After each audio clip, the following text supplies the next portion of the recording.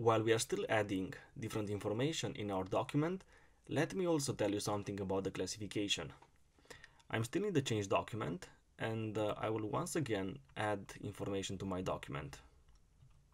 The reason why the classification is so important is because it's gonna help you to find your documents a lot easier. Just imagine that in a company you can have hundreds of thousands or maybe millions of documents, and you want to make sure that you will create a system in which everybody can find the documents very easy. Now let's go on classification, and we have to choose a class type. For documents we have two class types. We have the document management class, and we have the document management class for configurable objects. For our example, let's go with the class 017 for document management.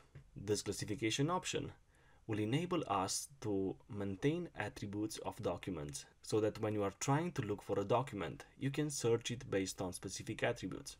Let's choose a class. I will choose now a standard class, but later on in this course we will create our own classes based on the practical business example that I've promised you. Let's search all the classes that are available, standard SAP, for the class type 017. We have here different classes that we can use. I would like to use this one, which is quite simple for our example. It's called class for documents, and that's CL0001 class.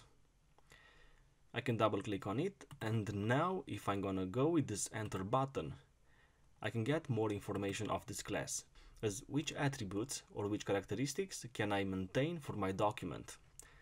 Well, we have this from size attribute, and I can open up the options, and let's say that our document is gonna be the A2 format, and also data carrier.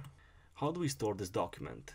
Do we store it as a transparent document, in a foil, or on a simple sheet of paper? Let's go with paper here. Remember that in your company you can set up different characteristics because you might have different kind of documents. So you can set up your custom characteristics, your custom class, so that you can make your own system easier for the users to find their documents. This information is maintained. I can go again with the enter button. It's validated. I can go back one step and again save our document.